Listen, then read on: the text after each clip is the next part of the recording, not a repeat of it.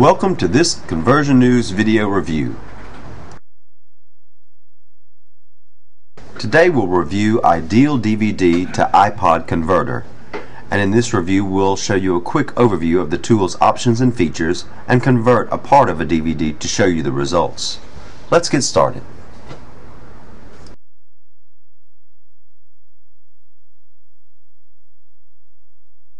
When the program is started, you'll be presented with an iPod-shaped window, and on startup the program automatically scans the DVD drives for a DVD.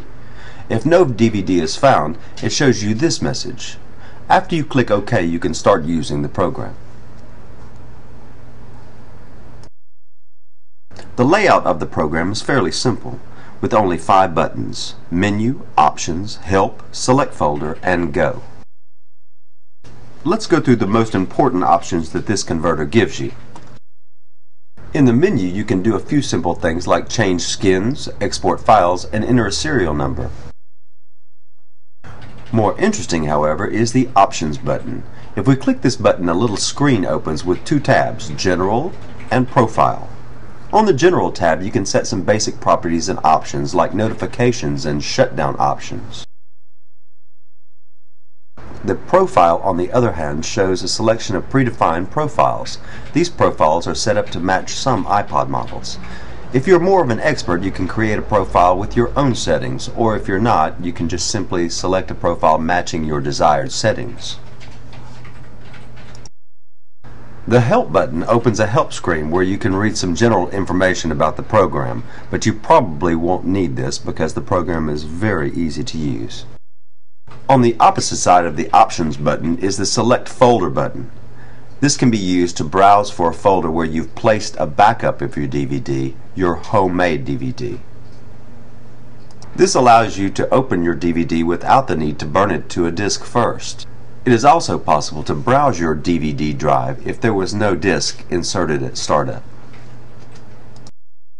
Let's convert a part of a DVD. First we'll browse to the DVD drive, and you always need to select the folder called video_TS. Now that we've selected the folder, the program scans the files for different chapters, audio streams, and subtitles. Scanning for different audio streams and subtitles allows you to select an audio or subtitle language. As you can see, the program shows a little information about each file, like title, length, audio stream, subtitle, and a small play button. The play button plays the movie with the audio and subtitles selected to see if the selection is okay.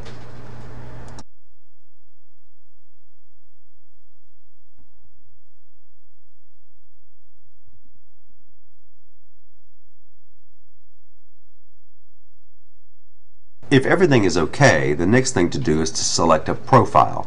After that, you type in the file name and browse for the folder where you'd like the file to be saved.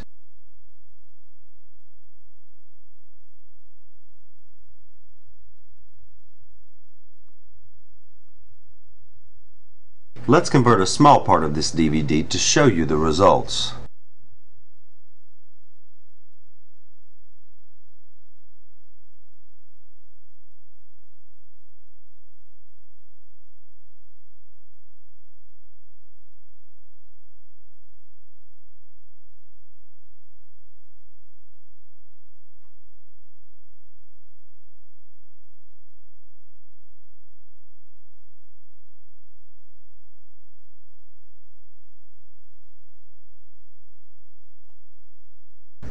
Let's take a look at the result.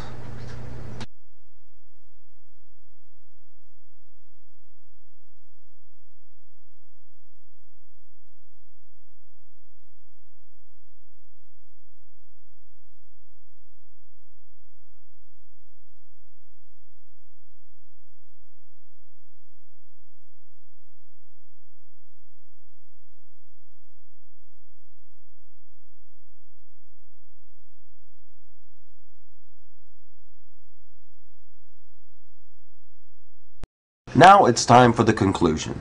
The only downside that we were able to find is the error message at the start when no DVD is found. This could possibly confuse users, But despite this minor flaw, we find that the ideal DVD to iPod converter is a great tool, which is easy to use for the average user but also offers advanced features for experts. The result of the conversion is just as good as the paid alternative. Thank you for viewing this Conversion News video review. Until next time, this is Rick, signing off. Would you like a video review featuring your product? We can make a video review for you free of charge. Just visit www.conversionnews.com/submit and fill out the application to submit your product for consideration. Chosen candidates will be notified by email.